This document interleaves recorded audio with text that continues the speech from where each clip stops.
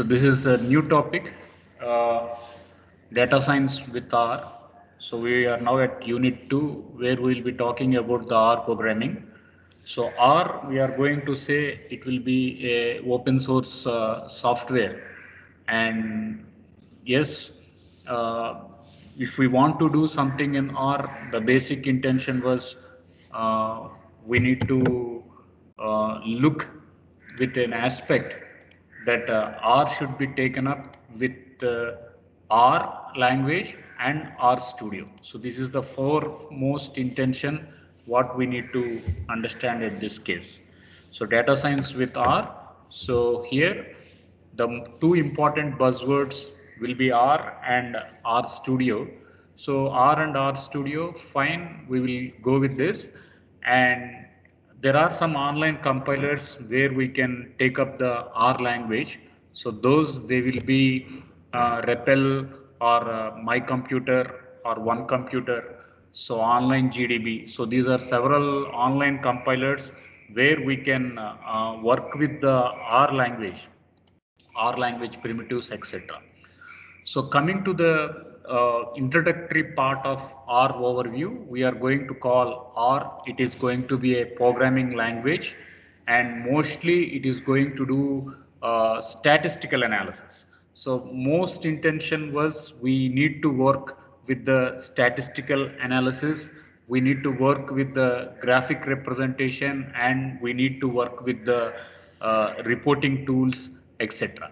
So the next important appearance was, or it was at 1993, developed by New Zealand professors, University of Auckland, by Mr. Ross and Mr. Robert. So these are the inventors for R, and yeah, R it is going to support both the modular programming and it is going to support the procedural programming and the object oriented programming. So all these elements they are fabricated as part of the R language. And again, R it is going to be a open source language. So at any time we can download it, we can use the functionalities, we can include the packages, whatever need, and then we can start our analysis at that part. So the most important thing was it is a programming language where we can do conditions, where we can do loops, where we can go with the recursive functions and input output facilities, etc. So these are some of the features, and R it is going to store data handling and it is going to provide storage facilities. There are data structures, advanced data structures for R. We call it as arrays, lists, vectors, and matrices.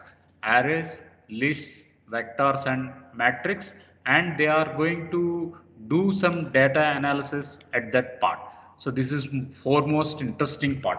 So the interesting part what we were talking was we were telling that it is going to support the large databases, and those large databases it is going to come out with advanced data structures. So in C or C++ or Java we don't have advanced data structures like arrays, lists, vectors, etc. But in our language we are going to have those advanced content. So now coming to the things, what will be the most important features for R? So this we are going to call it as a open source, and then mostly it is going to be funded by Microsoft and IBM. So this is the takeaway here. So industry giants like Microsoft people, industry giants like IBM people, they are going to fund out this R language, and R it is going to support both graphics, it is going to support statistical computation, thereby it is going to support object oriented. When we are going to call it as an object oriented, we can assume that it is supporting classes, it supports objects, inheritance, polymorphism. So all such type of object oriented features, they are going to be part of this R. And next one, it is open source language and it can be freely available. And what things we can do up with R language? The things we can say it is with data mining, it is with statistical analysis. Both of the things we can do. And then we can embed time series analysis. We can go with linear regression. We can go with non-linear regression models. So all those can be part of the R language. The next thing was we have community packages. So what is community here means, as R is going to be a open source content, anybody can add a package, can contribute a package, and that package we can come use that package in our program, etc. So that is the reason why we are going to call R language as a open source content. And next one, what we are going to say was, yeah, it can be downloaded from the website called as r-project.org, and it can configure to either a 62-bit or a 32-bit Windows, etc. The next intention was there are some primitives what we need to understand here. What will be the advantages of RStudio? So earlier just I was mentioning we were using this as a R programming, but R programming interface, it need to be added to RStudio. The reason was we have a good look and feel, good graphic environment. So this will be some of the advantages of the RStudio. So R, we are going to say it is an integrated development environment where we can have a good user interface. So for that only we are going to use RStudio. So the next thing, it is going to have a portability.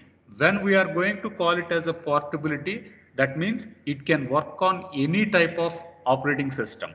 So when we call it as a data science as a definition, one, it is having big data, two, it is going to have data mining, three, it is going to have machine learning algorithms.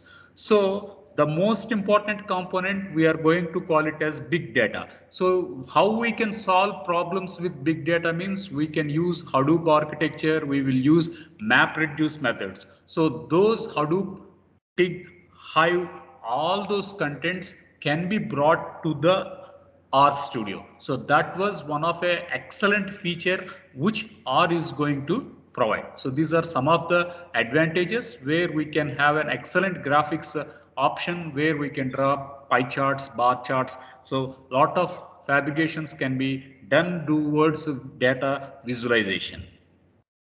So the next important thing was, you can see in this graph, a study was telling what are the popular programming languages.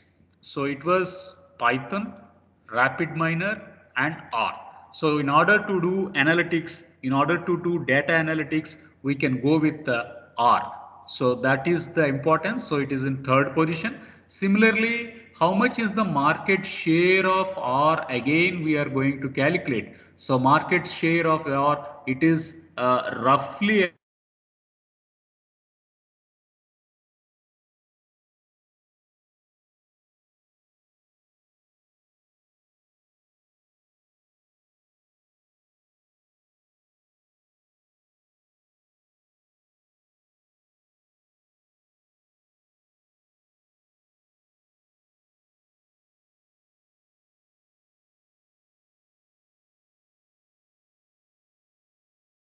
some internet problem, I think. Yes, sir. Yeah. Can we go ahead? Yes, Can we sir. go ahead? Yeah, fine. Thank Yes. you. So now coming to the beginning basics of the R language. So let us look into beginning and basics of R language at this case. One, how is the prompt of R language? So the prompt of R language, it is going to mention with dollar symbol. This is first important thing. Next one, my string is going to be a variable name, and to this variable name we are going to put a character data. That is what we are going to call it as hello world. So hello world is a character data, and what we have done was we made less than and then we put a hyphen. So this is what we are going to call it as a assignment. We will be calling this element as assignment, or the equivalent we are going to call it as equal to operation. One, we are going to call it as an assignment, or we are going to call this one as a equivalent operation. Next one, we have C in, C out, we have scanf, printf in our earlier programming languages. Similarly, we are going to use this word called as print. Similarly, we are going to use this word called as print so that it is going to make a print of the line. So we taken a variable and we are just printing it. So as simple as such element. Next one, how we are going to write comments for R. So in C language we have in this model. So for the C language we are have using this model, or we will enclose this element with this model beginning and ending. So but in R language we will use only the hash. In R language we will use only the hash, so that will be the advantage of using the contents. So my string, we are going to have this hello world. So this is the very first program. And how we can save this to a file? We can save this to a file, and I'm going to call first I'm going to call this file with the test.r. So .r, we are going to call it as an extension. .r, we are going to call this one as an extension. So in .c, .cpp, .java, .py. So how we are going to have the extensions? Similarly, R will save the files with .r. So this is the takeaway from the slide. Now, how are the data types? How are the data types recognized in R? So all the data types in R, they are recognized as objects. They are going to be recognized as objects. So it can be character object, it can be float object, it can be double, or it can be double. Sorry, it can be Boolean. So any type of content can be treated as an R object. So this is the advantage, so that it can be recycled. If the object was not in use, so the content can be recycled there itself. So that will be the advantage of why we are going to use the content as a R object. So next one, operating system, it is going to allocate the memory, it is going to maintain the storage space, it is going to make a reservation of a storage space, etc. So that will be the advantage of using the data types at this content. So next one was, what are the different data types which are going to be available in our objects? So this is the key takeaway what we need to understand. One, we are going to call it as vectors. Two, we call it as lists. Three, we call it as matrix. Four, we are going to call it as array. Fifth one, we call it as frames. And sixth one, we are going to call it as factors. So vectors, lists, matrix, arrays, factors, and data frames. So these are the most prominent elements for the R object. So now let us look one by one how they are going to work. So now let us see the very first data type we call here as a vectors. So here I was talking about the first element called as vectors here. So now how vectors are going to be presented as part of this R. So first of all we can say logic value. So I'm going to say true. I'm going to call here as a true, and true I'm going to initialize to V. That is called as a variable name. V is going to be called as a variable name. So to the variable name, we are going to put this word here. So what is print class means? So what type of class it is going to give up? So it is going to produce true or false. So true or false, we are going to call that element as a logic. So it is assumed as a Boolean. It is going to be assumed as a Boolean variable. So this will be the advantage of using the logical. Next time, numeric. So let us see, I just want to have 13.5 I have 5, I have 999, I just want to print those elements. So how can I do it? I'm going to say 23.5, it is going to have assigned to a variable called as v. Then we are going to say print class of v. So what type of object it is, I just want to identify. So 23, 5, 999, these elements are going to be numeric values. Since they are going to deal with numeric values, therefore we are going to assume that as a numeric. Now there is a case here. Numeric, it can go with either one real values, or it can go with integer values. It can go with real values, or it can go with integer values. So both of them are possible for numeric content. Next one. I just want only the integer value. If such is a condition is going to happen, then we need to mention it as L of the number. After the number, if we are going to mention L, at that case, then it will be treated purely as integer. So this is the advantage of using integer value. Okay, fine. So now how can I put string values? How can I put character values? At this case, we need to understand. So here I can say single character A. Here I can have double quotes with good. Next I'm going to have true with double quotes. And see 23.4 is put in single characters, single quotes. So if I am going to put 23.4 in quotes, by default, it will be treated as a character object. By default, it will be treated as character object. So this was the takeaway, what we need to understand here. So I'm going to print this character here. So when I take up this character here, it can be a single element, it can be a multiple element, it can be single quotes, it can be double quotes, and then finally it can be a number, but that number should be between single or double quotes. Then it is going to treat that element as a character value. So let us start the very first definition. What was a vector here?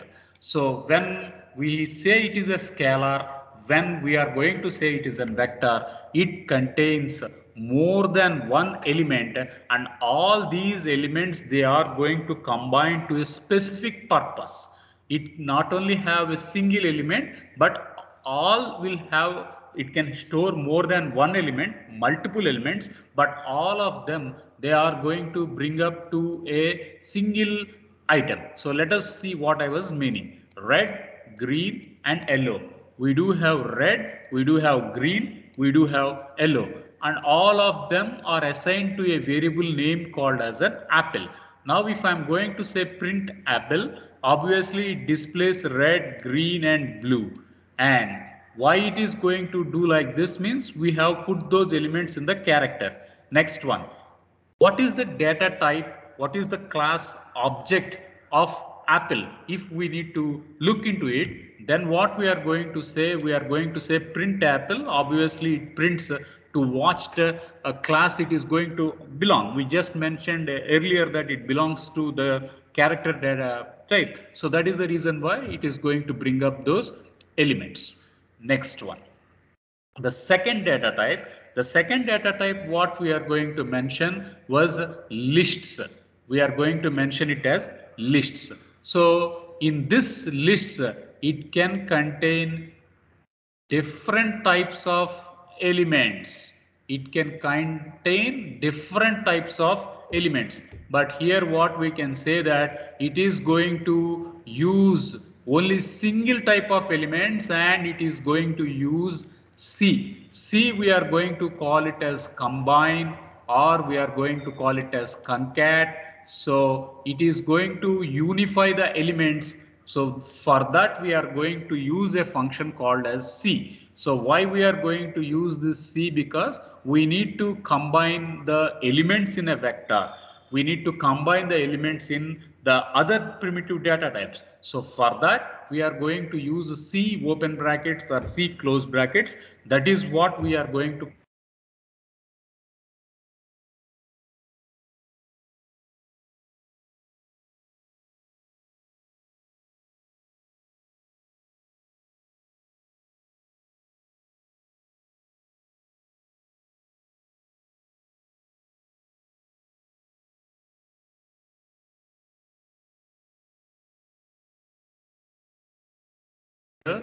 C, it is going to be with 2, 5 and 3. We call it as vector here. Then it is going to have 21.5. Then it is going to have sign. So list, it can have many different types of elements inside it. What are the different types of elements? One, it is going to be 2, 5, 3. They are concatenated with a vector. 2, it is going to have a univariable called as 21.3. 3, it is going to have a sign function. So in this way, 3 primitive different elements are going to be participated as part of a list. So what I am going to do, I am going to create a variable called as list1. Then I am going to use the data type called as list. In this list, I have 3 elements, 1 vector, 2 numeric, 3 sign function. Now if I am going to say print list1, what it is going to have means, first element it is going to display 253, second element it is going to put 21.3, and third element it is going to bring up the sign function. So first position, second position and third position. So in first position you can say there are double quotes. In second position you can see the first element inside it, that is with the list, after the list, that is 21.3 and followed by the sign function. So this is the difference what we need to understand. Next comes the third data type. So what was the third data type means? The third data type we are going to call here as a matrix. So matrix, we are going to say it is a two-dimensional rectangular database. So as how we are going to work with linear algebra functions, there how we are going to build up the matrix, the same elements has to be seen up for the statistical and mathematical applications. So for that we are going to bring up the matrix data type at this point of time. So M we are going to call it as a variable name, and to this variable we are going to give up the data structure. So what was the data structure? We are going to call here as matrix. In this matrix I am going to have first element, second element, third element, fourth element, fifth element and sixth element. So how I have to divide these 6 elements? I need to divide these 6 elements with the number of rows 2 and number of columns should be 3. So I need 2 rows and I need 3 columns. So I am going to call it as 2 by 3. I am going to call here as 2 by 3 elements. So I can say this is row 1, row 2. So row 1 and row 2. Then I am going to have column 1, column 2 and column 3. So column 3, column 2 and column 1. So why I am going to get this answer in this way? Because I have given a system the inputs. The total number of rows should be 2. The total number of columns should be 3. So that is the reason why matrix was taken up in this form. And by row is equals to true. So what is the significance here? By row is equals to true means the partitioning of the elements. The partitioning of the elements will be first given preference to row, then it will be moved to the next row. So first element is A, next element is A, next element is B. So first row 3 elements are completed. Then it goes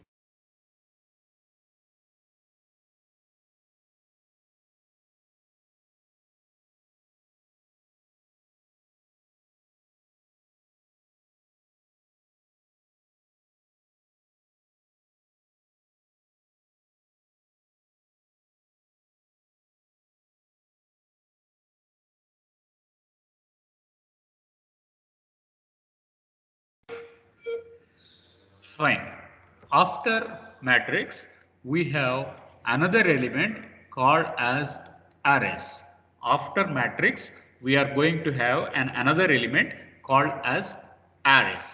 So when we are going to call it as an matrix, it need not be confined to 2 elements. When we are going to call it as an array, it need not be confined to 2 elements. It can have multiple dimensions. It can bring up any number of dimensions. So this is the most important thing what we need to observe. In matrix, we are going to say it is confined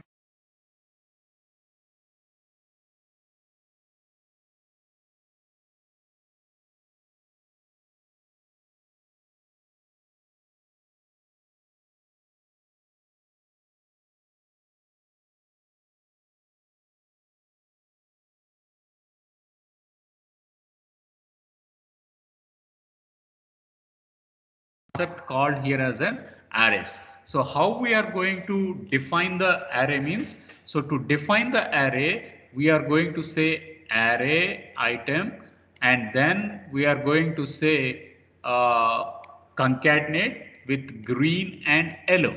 We are going to have concatenate or combine with green and yellow. So it should be taken up 3 by 3 times, 1 row, 2 column, 3 by rows.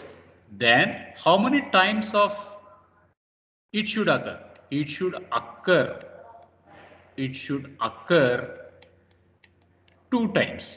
So how many times it repeats? It should repeat for 1 time.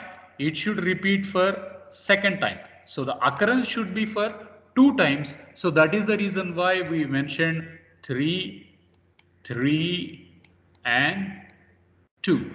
So 3, 3 and 2. So that is the why we are going to bring up. So we can say 3 rows, 3 columns and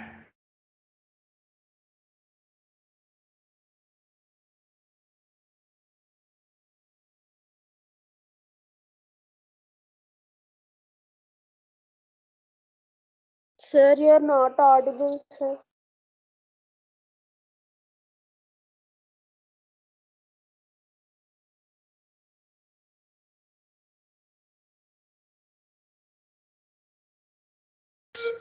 the another important element here was factors.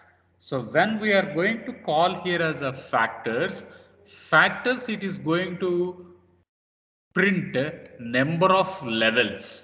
Mostly it is going to store the elements with numeric character or boolean. So second thing, it is going to eliminate the duplicate values, etc. For example, I can tell that in the college there are 5 professors, there are 10 associate professors, there are 20 assistant professors. So in a college, there are 5 professors, 10 associate professors, and 20 associate professors. If such is the case, now name professor, name associate professor, name assistant professor. In this way, there are repetition of around 30 elements. So how can I minimize that? What are the duplicate values in it? How can I have a unique values in it? So if there is a looking up an item for uniqueness, there are only 3 classes: 1 professor, 2 assistant professor, and 3 associate professors. So putting professor, associate professor, and assistant professor into items, we are going to call that elements as levels. We are going to call that elements as levels. So this is what we need to understand here. So here I can say I have a variable called as apple underscore color. Then I'm saying green, green, yellow, red, red and green. So different elements are concatenated and put to a variable here. Now what I'm going to do is I'm going to apply a function called as factor.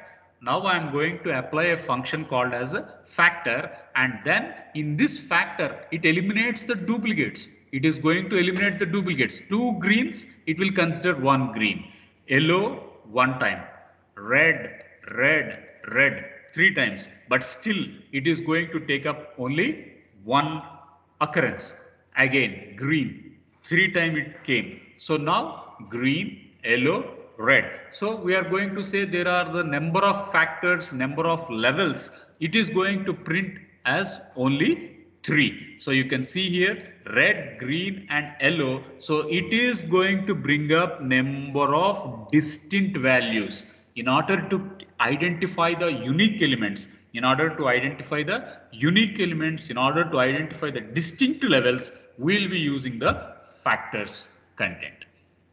And the next important primitive data structure in our language, we are going to call it as data frames. So when we are going to call it as a data frames, it can mingle up with all the earlier data structures what we learned today, that is vectors, second one lists, third thing we call it as arrays, fourth one we call it as matrix, then we call it as frames, then we call it as factors.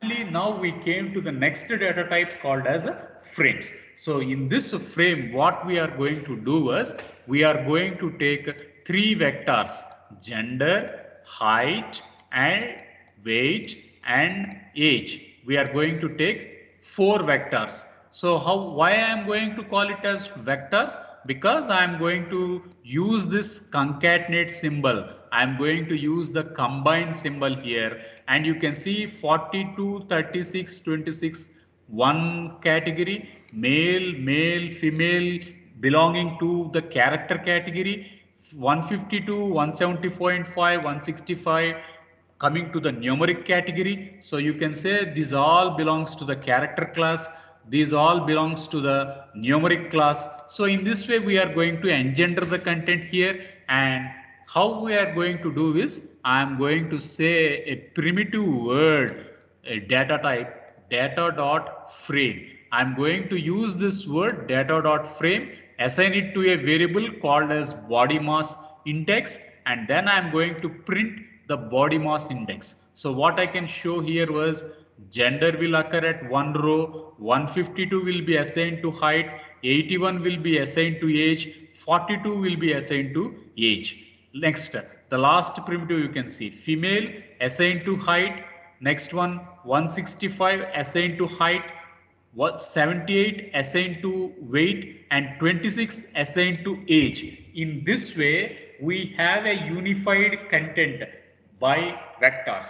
So this is the advantage of pulling up all the things, putting together in form of rows and columns. So it is bringing up a nomenclature towards table. So we have rows and we have columns, as we mentioned in relational database management system. So when we start up queries, when we do analysis, the things has to be brought into structured way, into a structured format. So bringing that elements to a structured format, we will be using the elements called as a frames. So just let us have a very quick recap of what we discussed today. So we talked about the very first type of data structure called as a vectors. So in vector, we will be using a concatenate symbol or a combine symbol, and all the elements, they should belong to the same data type. Next one, we call here as a list. In list, it is going to show heterogeneous contents. That is, it can have character, it can have integer, it can have numeric. Any type of data structure can be put together. Similarly, a list can have a vector in itself. That is advantage. Third thing, we can put the data in rows and columns, that is by number of rows and by number of columns. Into two-dimensional approach, we will be calling that elements as matrix elements. Next one, we do have a matrix drawback. It will occur only one time, but we want the elements to be in multi-dimensional way. At that time, matrix is going to fail. For that, we are going to bring the new data structure called as an arrays. So in this array, how many times occurrence the same matrix can be repeated more than once. So that we are going to fill it up with the data structure called as an arrays. And finally, we need to have distinct elements. We need to find unique elements in the given list. I have green, green, yellow, red, red, green. So how many number of greens are there? How many number of yellows are there? How many number of reds are there? So we need to put those category itself. Instead of repeating those values, we call that as a factor data type. And finally, for any data analytics, we need to get the data into structured format in rows and columns to set up the data analysis part with queries, etc. in form of RDBMS. For that, we are going to bring the concept of data frames. So data frames can fit with any type of data structure. It can be lists, it can be vectors, it can be matrix, it can be arrays, it can be levels. So all these can be brought to a frames here. So the syntax for a frame, we are going to say it is dot frame, and we get this content, and it is representing the things in rows and columns. So this is what the advantage of frames. Okay, so this is the learning for today. This is the learning for today. So we will stop our class at this point of time. So anything to discuss? So